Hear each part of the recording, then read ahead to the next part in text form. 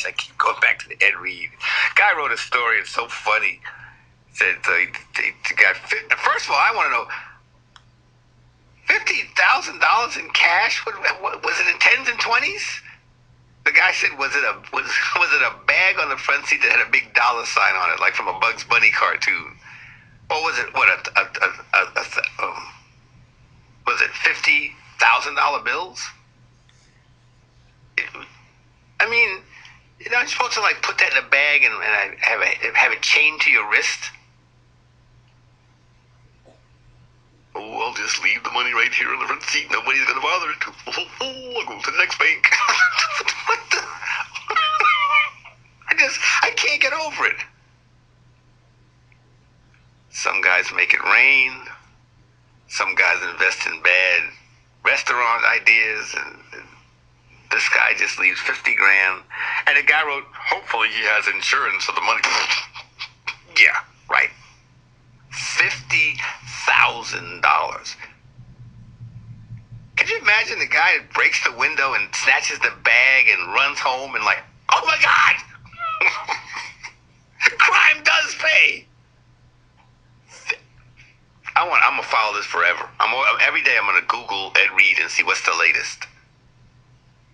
How can you do that? I get carried away watching people in Jersey who park in a mall, you know, a little strip mall to get a cup of coffee, and they leave the car running with the keys in it.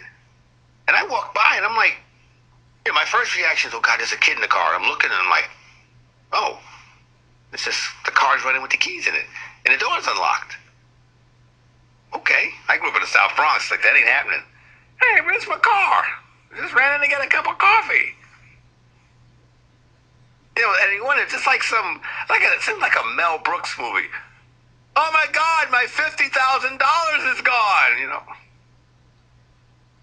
Now, I was going to say, how do we know it's $50,000? Well, he took $50,000 out of the bank, so I guess that kind of covers that. But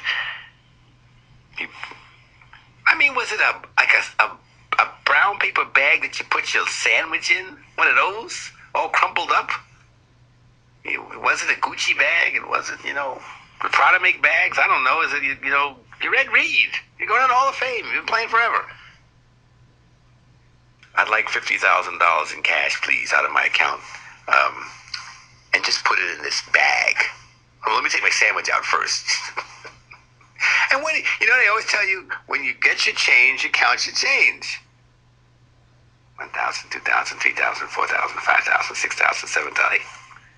And they follow them from the bank. Man,